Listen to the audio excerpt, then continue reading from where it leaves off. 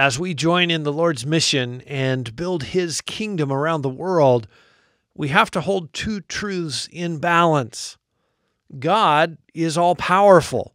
We can have complete confidence in Him. At the other end of the scale, we have to know our weakness and reliance on Him. When Dr. Pam Arlund talks with potential missionaries, she looks for someone aware of God's strength and aware of their own weakness. Yeah, when I talk to young people and have early conversations, I honestly want to hear a little bit of fear. And not a lot of fear that keeps them from moving forward, but I don't want them to be so self-assured that they're not relying on Christ. And so I want to hear, like, I think I want to do this, but I'm a little bit intimidated by this. And I was like, all right, that's exactly the right place to be. Jesus never promised his followers an easy path. In fact, he told his disciples that the world would hate them. He sent them out as sheep among wolves. Jesus' words came true in the life of the apostles, and they're still coming true today in the lives of his followers around the world. Join host Todd Nettleton as we hear their inspiring stories and learn how we can help, right now on the Voice of the Martyrs Radio Network. Welcome again to the Voice of the Martyrs Radio. My name is Todd Nettleton, and I'm in the studio today in Bartlesville, Oklahoma with Dr. Pam Arlund. She is the Global Training and Research Leader for All Nations International, and we will talk a little bit about what they do, what she does. She also is a veteran missionary, having served in Central Asia for 10 years. She's been involved in Bible translation. She's been involved in church planting, so a wealth of experience. Dr. Pam, welcome to Voice of the Martyrs Radio. Well, thank you. I'm happy to be here. We are happy that you are here as well. Let's go back to the very beginning to start out. Can you talk a little bit or share the story of how God called you from comfortable American life to go to the far reaches of the world? I think it actually started when I heard about a guy named Hudson Taylor, and I realized he had this vision from the Lord to take the gospel to the inland parts of China. And I started looking up a map to see where there were believers in China, and I realized there were still a lot of believers on the coast and a lot of missionaries on the coast, but almost none inland. And I thought, how can this be? Literally hundreds of years after Hudson Taylor had this vision from the Lord, how can that still be true? And I thought that picture that Hudson Taylor had was from the Lord, and that's a multi-generational endeavor. And it has come to my generation, and will my generation step up? So you packed up and you moved to Western China. You didn't take a sort of a scouting trip. You just got your suitcases and moved there. How hard was that transition? How hard was it to sort of just land there and say, okay, this is home now. This is where God has called me. What were the difficulties? Yeah, actually, that was really hard. I had never left the United States. And people criticized me saying, how can you possibly think that you're going to go live on the China, Afghanistan, Pakistan border if you've never left the United States? How do you know you're going to make it? And I said, well, I honestly don't know if I'm going to make it. But what I do know is that Jesus said go, and that Jesus said it'll be hard. And so I assume it'll be hard. I assume it'll be really difficult. And I assume that somewhere in the middle of that, Jesus and I will wrestle it out, and he will be enough.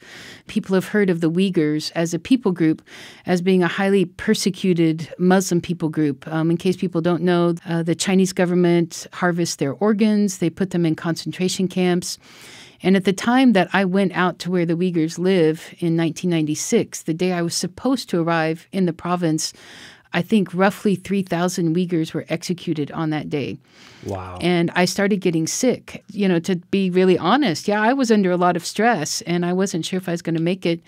When you take away all of those supports that we're used to having, and Hudson Taylor talked about this, right? He talked about one of the joys of being a missionary is also one of the hardest things of being a missionary.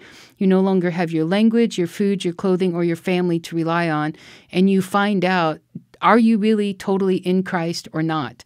And so over the course of those first few years on the field, missionaries typically become really close to Jesus or get really cranky, and sometimes both at the same time.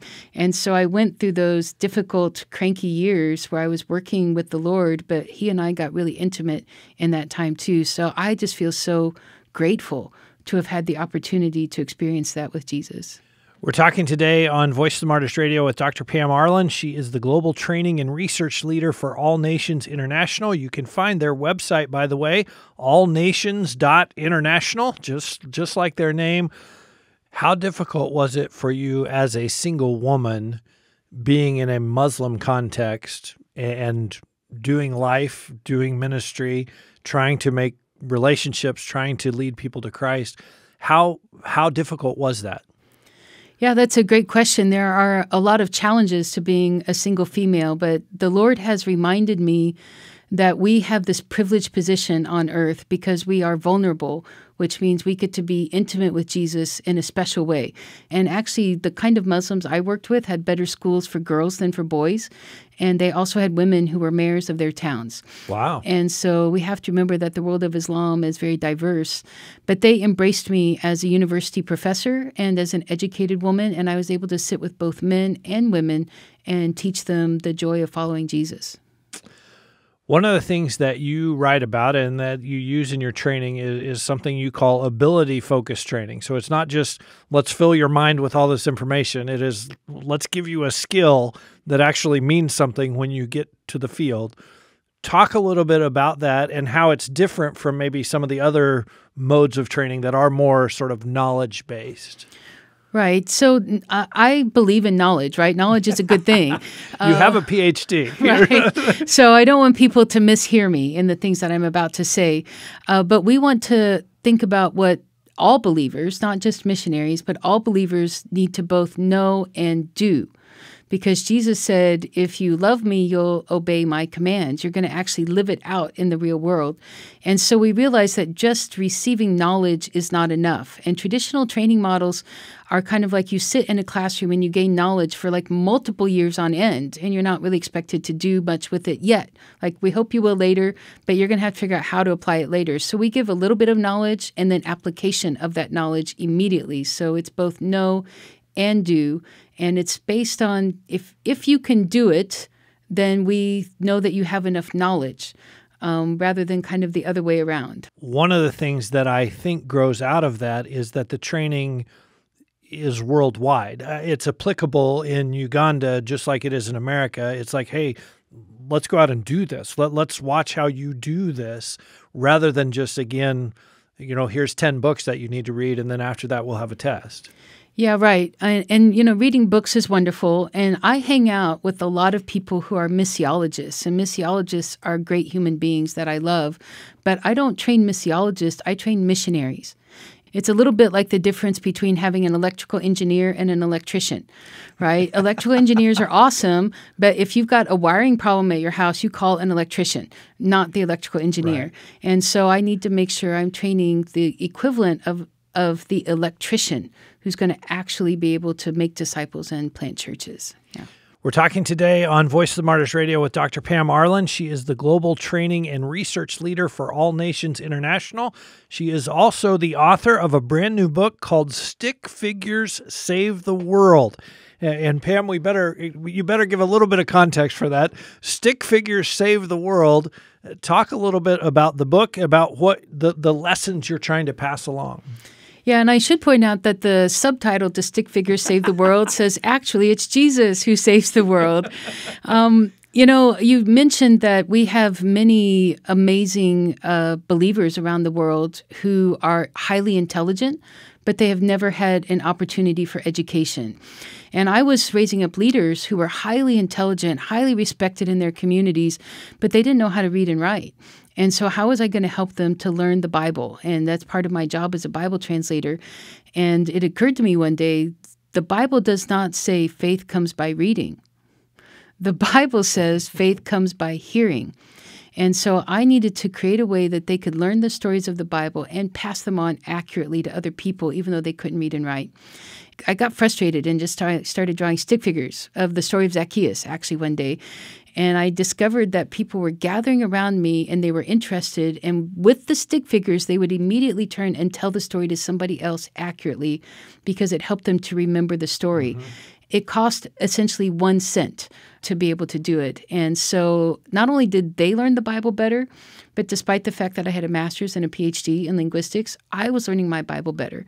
And so then I got really excited about this way to use stick figures to learn your Bible for everybody and anybody. So the book, again, Stick Figures Save the World. Actually, the subtitle, It's Jesus Who Saves the World. Dr. Pam Arlund, it is available on Amazon. It's available wherever you buy books. So I would encourage you to look at that, get a copy of that.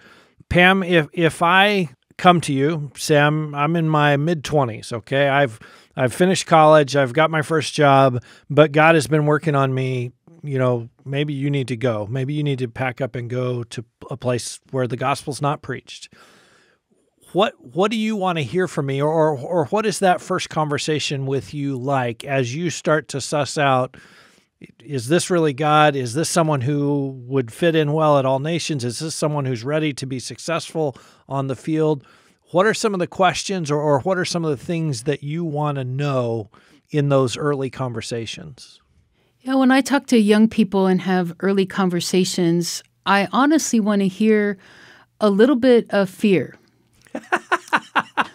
And not a lot of fear that keeps them from moving forward, but I don't want them to be so self-assured that they're not relying on Christ. Right. And so I want to hear, like, I think I want to do this, but I'm a little bit intimidated by this. And I was like, all right, that's exactly the right place to be. And then I tell them, come join either our community in All Nations. We call ourselves a joyful global family, or join some other missions agency, but join community that you can do this with. Join people who've done it, that you can get trained. Like we have a training program we call the Church Planting Experience, but other agencies have training. So make sure that you're training what you have, but also make sure that whatever gift you're bringing to the table is being developed, that you're not just being put into like, this is the way all missionaries look. But each person has a unique way of serving the Lord. And so, yeah, I think being willing to be a little bit scared, being willing to join community and get trained are some key concepts early on. How do you know if they have the right amount of fear? If they're not overwhelmed by it, at the same time, they do know this is not going to be a walk in the park. This is going to be tough. Yeah, so how do you know you have the right amount of fear? When fear basically drives you back to the feet of Jesus, but you still keep walking forward. Amen. Right? So when they tell me I have a lot of fear and I talk to Jesus about it, so then I took the next step and then I took the next step, that's exactly the right place to be, I think, with fear. Amen. Mm-hmm. We've talked about the fact that the training that you've developed is used in America. It's also used all around the world. How different is it to train a North American 25-year-old from a Ugandan 25-year-old or a Turkish 25-year-old or someone from the developing world? Yeah, there are a lot of similarities and a lot of differences both. And the way we have worked it out is to provide some core abilities. And as long as the trainee walks away with those core abilities, we don't actually care how you got there. If you can use a PowerPoint to get there, like you can with a North American, although I have almost outlawed PowerPoint at this point, but then that's fine. But the Ugandan, maybe they get there a different way. And so actually we have leaders who, for example, train our Ugandans who are Ugandan. And so they know, they've sat in on some of our other trainings. They're kind of bridge people. They learn how it works, and then they adapt it. And they're free to adapt it. That's part of the design, is that it should be adaptable in all of those places. And so the Ugandans, have a tendency to all live in one house together and eat their meals together.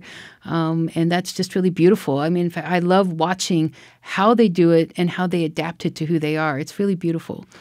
What are some of those core abilities that you want them to walk out of the church planting training with? Yeah, so our first most important core ability is to abide with Jesus, right? You just got to know Jesus inside and out and be with him. And then the next one we have is actually to pray passionately. So those two things are actually all believers should have those skill sets, right? And then the next one I already talked about earlier is to be a healthy person on a healthy team, to be able to work with other people, to honor other cultures, to be willing to go where the gospel has never been heard. And that means being willing to be inconvenienced, to go to difficult and dangerous places, the ability to share the gospel, of course, the ability to plant a church, because we want to make sure we're not just having a few isolated believers. And Bible studies are great, but Bible studies are not the end goal. Church is the end goal. What are the hardest things for, and I'm thinking particularly for North Americans? You made the transition. You packed up and moved to Western China. You see people, you're training people to make that transition today. What are the hardest things typically? And obviously everybody's experience is somewhat unique, but what are some of the really big things that people have a challenge of overcoming? There are so many challenges once you arrive on the field, but we often don't talk about the challenges to even get to the field in the first place. Not only is there training that's required one way or another to take the time and the money and the effort to get that training, but then there's this support-raising process that most missionaries go through that is very discouraging, and it's very frightening to think about going to your friends in your church and asking them to support you financially. And recently, I was at the University of Alabama teaching a class there, and one of the leaders came to me and said, all of these kids that grew up in Christian homes have been told by their parents that their job is to get married, have grandchildren, and get a high-paying job. And when I train them to actually go to the mission field, it's their Christian parents who oppose them from going to the mission field. Wow. And so to have your family, even your Christian family, not be supportive of that call makes that call ever so much harder. And I think we've talked in the past about our founder of All Nations, Floyd McClung, when he used to do baby dedications. He would take these babies and he would hold them in his arms and he would look the parents in the eyes and he would say, when this baby grows up, if the Lord calls this child to serve in an overseas mission field, do you release them now to the calling of the Lord on their life? And I think that that's beautiful. Mm-hmm. I think that should be a part of every baby dedication for every Christian child that's being raised. Amen. We're talking today on Voice of the Martyrs Radio with Dr. Pam Arlund. She is the Global Training and Research Leader for All Nations International. Their website, again, allnations.international. Pam, how do you think about, and because a part of another hat that you wear at All Nations is safety and security, how do you think about sending people to places where their lives are at risk? Literally, their lives are at risk. How do you kind of balance your safety hat with your gospel go into all the world hat? Yeah, how do we balance both of those hats? But God is perfectly capable of wearing both of those hats. And we're still trying to figure it out. Honestly, I think back, and I know I keep mentioning Hudson Taylor, but I have lots of missionary heroes, and Hudson Taylor's one of them. And when he was thinking about starting the China Inland Mission, he had a really famous conversation with God. And he said to the Lord, if I send them to inland China, some of them are going to die. And the Lord said to Hudson Taylor, you're right. And God said to Hudson Taylor, whether they live or whether they die, if I, God, call them to the mission field, your job, Hudson Taylor, is to send them and to be obedient to me. And so Hudson Taylor got that settled in his heart. And I often think of that if God calls people to a place, then my job is to help them to get to that place. And we teach them to think through risk. And we, as a part of our training, we have several sessions where we sit down and think through different things that are risky and how do we have conversation. And that's the way we work in All Nations. Let's have a conversation about it. We're not going to make a rule about what you can do or not do, but we're going to sit through and have coffee, have tea, and talk about if you do that, what does that look like? And how does that feel for your family? And let's pause and pray about that before we decide to do that. So we work it all out in relationship and honest and open conversation rather than rules. And it's hard for me, honestly, because I love our people and I want them to not have to suffer hard things. But that's actually not ultimately my calling. And I agree that Jesus is worth it all. And so it's just honest, loving conversations that we work it out. Are there people who have a harder time with that conversation than others? And is there a characteristic that makes it more difficult for some people to kind of have that conversation? Yeah, it's definitely easier for some people than for others. Yeah. And I think if people have a low tolerance for uncertainty, then that is really hard for them to be willing to go in and say, I'm not sure what's going to happen here. And when we have those conversations with people like that, we're like, well, maybe you need to not go to this really difficult place you're talking about. There's work that you can do for the Lord in other places. Places in Europe, we have great refugee work there. The Japanese are the second largest unreached people group on earth today. You could go work with them. We do kind of assess their ability to handle uncertainty and risk and then help them to find a good location to serve. Interesting. Pam, as we finish up, we always want to equip listeners to pray.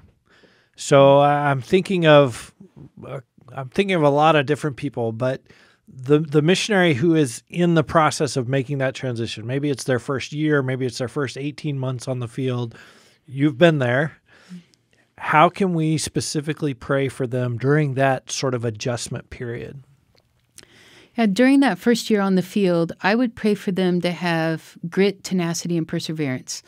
I think grit is just the number one requirement for missionaries, which means having hope arise. That's what that means. That I may not have my breakthrough today, but that breakthrough might be tomorrow, or the breakthrough might be 100 days from now, but I'm going to have hope arise that breakthrough will come eventually. So I would pray for the grit, but also the hope to sustain people into grit, to stick it out for another day. And the other thing is that it's different than when I was a missionary, right? I'm not as young as I used to be. You can communicate with your missionary. You can send them voice messages, which is what I do regularly. I just send a little voice message where I pray for somebody and I record that and I send that prayer to them wherever they may be. Is a fabulous idea. Yeah, so get onto WhatsApp or Signal or text messaging or however you communicate with your folks, and not only just pray for them, but record that prayer for them. Of course, be aware if they're in a sensitive location that you may need to change some of your language or use a secure app. But I think it's really encouraging to hear the words of the prayer for the other person. Amen. Now let's talk about somebody further down the road, and maybe more broadly, missionaries that our churches support, missionaries that we support. What are some just ongoing ways that we can pray for them? Yeah, there are so many ongoing ways to pray for people, but to stick with it for language learning. Language learning is really exciting for like the first, 3 days for most people. And then after that, it just gets to be this long, grueling task that people often bail on because it's hard and they move out into other work before they really ought to, so that they would be willing to stay there and learn the language. The other thing I would pray for that people often don't think of is to, if they have children, to pray for their children. Missionary kids pay a cost in serving in missions that's not on the Excel spreadsheet, right? And often, if their children are not thriving, that family's going to leave the field. And I don't think that's even necessarily wrong. They have a responsibility for their children. So not only pay attention to mom and dad, but pay attention to their children as well. And the other thing I'd say is if your missionary is a single missionary, like I was a single missionary, you should challenge them. Like, who are you talking to? Who are you sharing your heart with? Are you taking vacations? You should be taking vacations. Missionaries need vacation too. And if they don't have enough money, maybe you need to help them. Or if they're just like, I don't know, I'm a single person, but like, go join them. Take them on vacation and do a vacation together. Another thing I would recommend is if you're willing to take your Thanksgiving and your Christmas and go to wherever they are and spend Thanksgiving with them so that you can bring a holiday to them. And that just will sustain them through hours and weeks and months of maybe being lonely after that. But to pray for those things as well. Amen. As a former missionary kid, I echo the part about missionary kids, but so much good material. We're talking today on Voice of the Martyrs Radio with Dr. Pam Arlund. She is the Global Training and Research Leader for All Nations International. She's also the author of a brand new book, Stick Figures Save the World. The subtitle, actually, It's Jesus Who Saves the World. You can pick that up about sharing the gospel with very simple drawings that you can do that cross culture, cross language. Pam, thank you so much for sharing your heart. Thank you for being our guest this week on Voice of the Martyrs Radio. Thank you. It's been great being here. I want to encourage you to visit All Nations' website. It is allnations.international, just all spelled out, allnations.international. We'll also give you a link when you come and visit us at vomradio.net. We'll also give you a link to purchase the book, Stick Figures Save the World. And I hope you'll be back with us next week as we continue to explore what God is doing all around the world and equip you to pray for people, for our brothers and sisters serving in far-off nations. Join us again next week right here on the Voice of the Martyrs Radio Network.